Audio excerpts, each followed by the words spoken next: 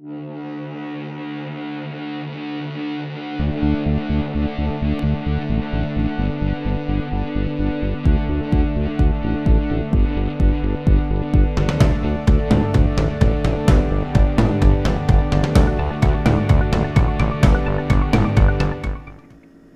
evening, sci-fi movie nerds, and welcome to another episode of the Sci-Fi Movie Guy. My name is Mike, and we're here to talk about Solo, a Star Wars story. This is going to be a completely non-spoilers review, so if you haven't seen the movie, don't worry, you can absolutely watch this. I'm just going to tell you what I think about the movie. But before we get to that, I'm in a bit of a mood today. So I've been reading a lot of articles and seeing a lot of reviews out there so far, and a lot of people are being really critical of this movie. And that's fine, you can be critical of this movie, but I'm hearing phrases thrown out like Star Wars was Teflon, and since Disney's taken over, it's not that great. I'm hearing lots of rumblings about, oh, they crap the bed with The Last Jedi, and now this movie is just okay. And you know what?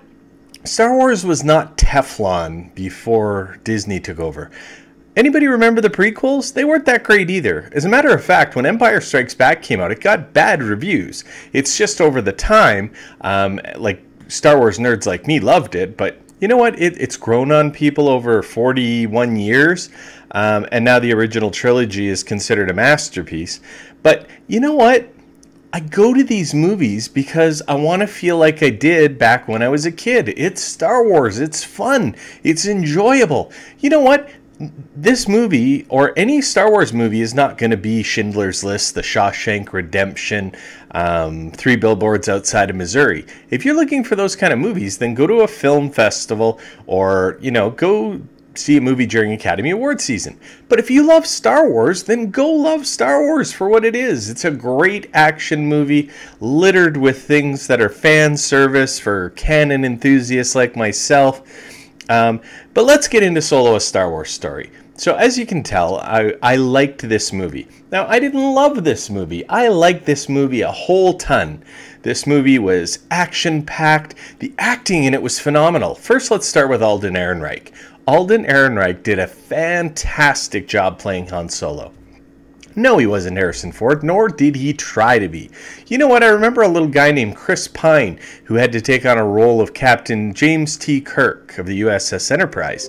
And a lot of people said that, oh, there's no way he can do William Shatner. Well, you know what? He didn't try to do William Shatner. He just tried to do his take on the Captain Kirk character. And guess what? We all love him now.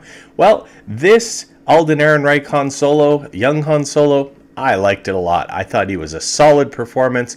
I thought he captured the nuances of Han Solo that we wanted to see. So great job to him. Donald Glover and Chewbacca, though, they steal this movie. Lando and Chewie. I really like those two the best in this movie. Lando Calrissian, Donald Glover is Lando Calrissian. I might even like him more than I liked Billy D. Williams in the original ones. And Chewbacca has some great stuff in this movie.